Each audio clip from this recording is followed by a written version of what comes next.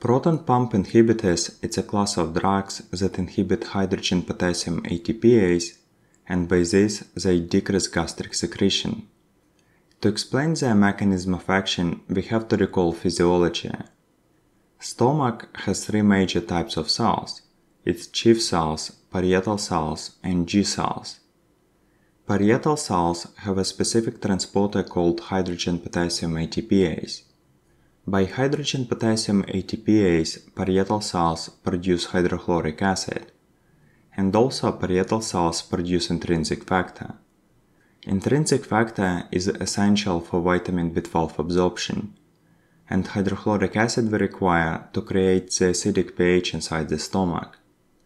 The function of chief cells is to produce pepsinogen, but pepsinogen is an inactive enzyme. In order to be activated, acidic pH cleaves a part of pepsinogen, thereby creating pepsin, and the function of pepsin is protein's digestion. G cells produce gastrin. Gastrin directly stimulates parietal cells, but also gastrin stimulates enterochromaffin-like cells, and in response to this, enterochromaffin-like cells produce histamine. Histamine acts on H2 receptors on parietal cells, thereby stimulating them. The major factor that stimulates G cells is amino acids. Mostly it's phenylalanine and tryptophan. Also, stomach has D cells. The function of D cells is to produce somatostatin that inhibits the function of G cells. The most significant regulation of gastric secretion is provided by nervus vagus. Nervus vagus, by secretion of acetylcholine, stimulates M3 receptors on parietal cells, thereby activating them.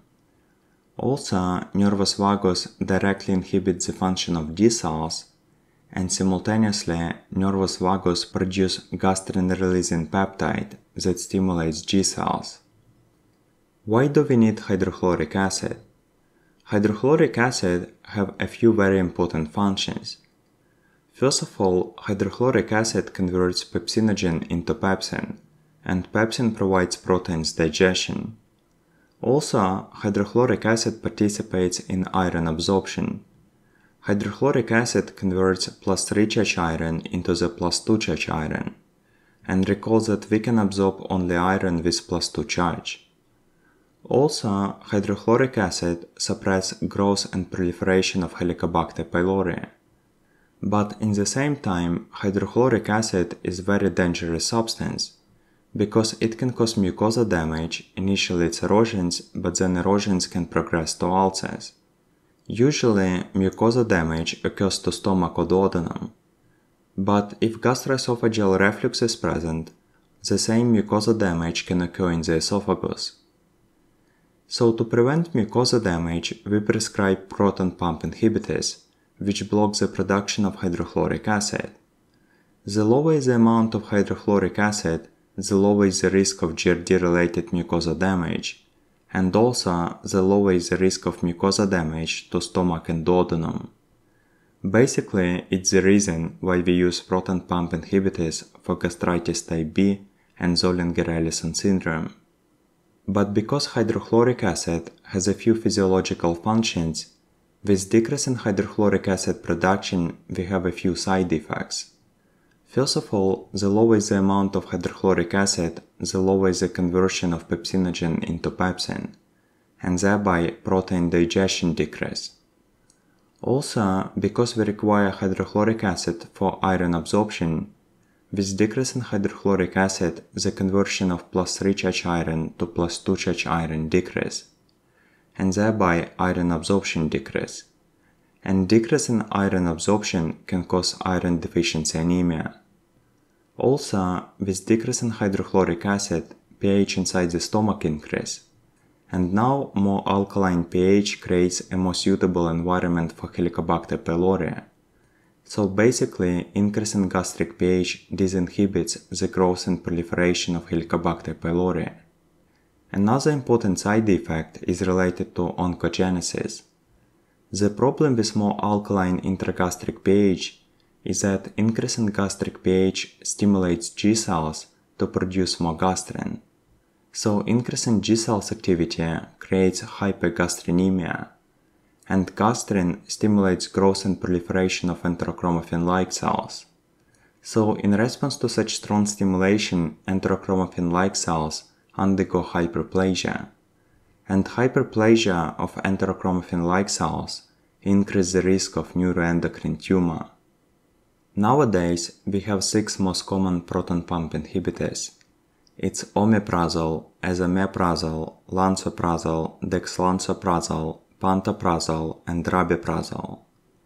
They are very similar, and basically the major difference between them is the dosage. They all are taken 1 to 2 times a day, and the most important feature is that they all should be taken 30 to 40 minutes before meal. To explain why, here we have parietal cells, and when we intake proton pump inhibitors, initially they are inactive. To be activated, they require hydrogen. So in fasting state, hydrogen potassium ATPase produce small amount of hydrogen molecules. In response to this, small amount of proton pump inhibitors move towards hydrogen molecules.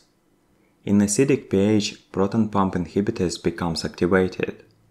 And with activation, they inhibit the function of hydrogen potassium ATPase, and thereby they inhibit production of hydrochloric acid.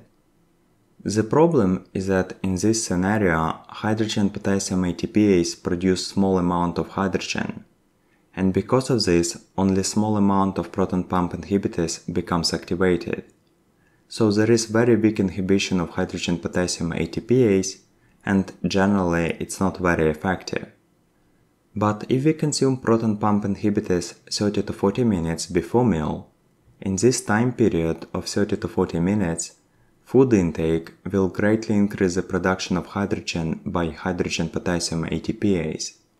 The higher the amount of hydrogen, the higher the amount of proton pump inhibitors that will income to hydrogen potassium ATPase. Thereby, the more potent will be the inhibition of hydrogen potassium ATPase. So by this, we can greatly potentiate the effect of proton pump inhibitors on gastric secretion. So the major concept is that proton pump inhibitors, for their effect, require a lot of hydrogen, and the maximal secretion of hydrogen can be provoked by food intake.